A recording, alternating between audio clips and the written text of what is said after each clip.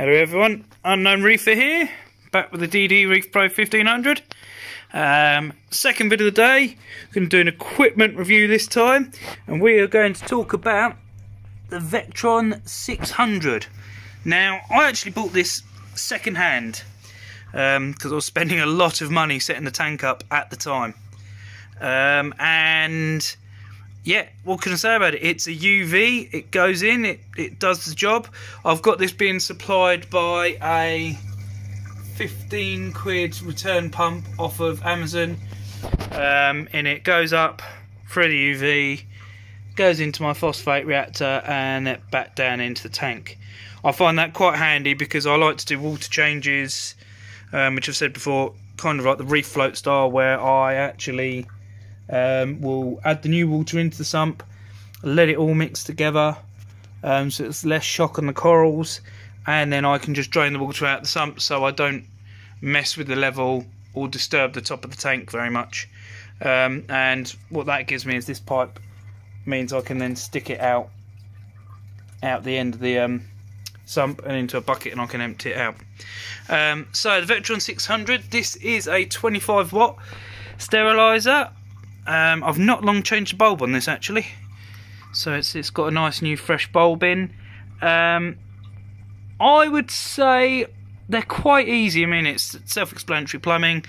They've got the 90 degree and the straight one. I'm not sure if new in the box they do come with a second straight one. I'm not totally sure. Oh, my little light's gone off then, and that bit of PTFE is annoying me. But yeah, so they're fairly simple construction. You unscrew those 3 bolts from the front, and you can get access to the internals that's got your tube in, and you can unclip the end to change the bulb. I, to be honest, found it quite fiddly changing that bulb, and I'm an electronics and software engineer by trade, so I'm quite used to taking electrical and electronic bits of kit apart, and I found it a bit fiddly to get both to clip in and go back in, but it might have just been the position where it is. I suppose you could say I've maybe put it in upside down, because you can see this clip here that holds the tube in. Might be better, but I found that this tube inside wanted to fall out when you have this cover off. And as you can see by the way the label is, this is the right way up. Well, I think it is. This is the right way up, but I find it wants to fall out, so it might have been better placed to put the label on the other way around and have it go the other way. I have also had a couple other little issues with it, whereby this screw thread up the top, when I wanted to change the direction the way the water was going, it then started dripping out of here. It was nothing a little bit PTFE tape didn't fix, but it was one of those, I changed the angle and then I was swearing at myself for faffing with something that was working. It screws down, there's 2 screws actually in the back part of it that secure it to the back of the tank. So yeah, as I said, the main issue I had was with that leaking, and then the other issue I've had is a bit of a strange one, that sometimes you turn it off and turn it on and the UV doesn't come on. I'm not entirely sure what causes it. I usually just wiggle it and turn it on and off, and then it comes back to life again, but I'm not entirely sure what causes it. It only seems to be sort of when I faff with the tank for a long period of time, or I knock it, because... oh, my light's going off again. Because I have my setup on timer plugs, and what I do is I turn off the skimmer and this UV just before midnight, because at midnight I inject some coral food into the return chamber through my doser there, so I don't want any of it going back up through and going through the skimmer or going into the sump, so it just gets sucked up by the return pump and goes up through.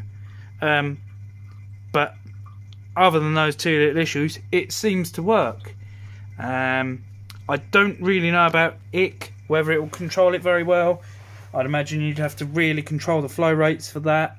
As I said in the previous video, I've had a little bit of IC in this tank, but it hasn't taken over, so maybe it does help. I keep it more in there for water clarity which, as you can see, I've got a little bit of cloudiness to the water, a little bit things being stirred up, but I don't mind that. I don't have to worry about it being absolutely gin clear, but it does keep it clear enough to give good viewing. And like I say, it's for a little bit of, hopefully, parasite control. And obviously, because I've got that window there, that I do have the curtains open to get the tank a little bit of natural light, I want to make sure the tank doesn't go too greeny. And as I said before, I run this off of natural seawater, so if there's any greeniness to that, although most of that will be sediment, it does help tidy that up as well. But ultimately, I would recommend. I know some people say UVs aren't required, but when I did the build for this tank, I decided I was going all out. So I'll put one of these on, which is actually rated for this size tank. I would have to look up more about how far it goes, but my whole system, before you have water displacement, is about 500 litres. So hopefully that's helped. If you've got any questions, leave them down in the comments below.